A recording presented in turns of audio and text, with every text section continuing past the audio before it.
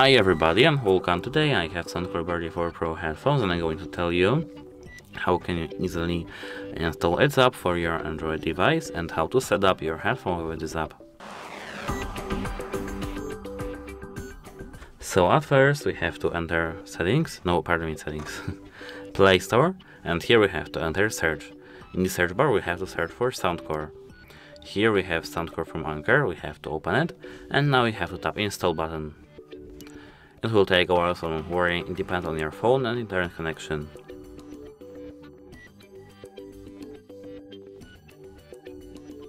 Now once our app is installed we have to tap open.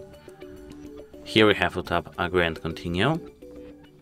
And here we can log into our account or create an account, but I will skip this process. Here we can allow for notifications.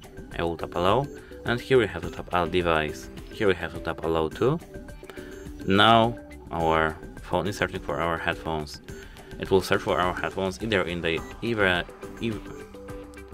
are in pairing mode or when we are connected with our headphones.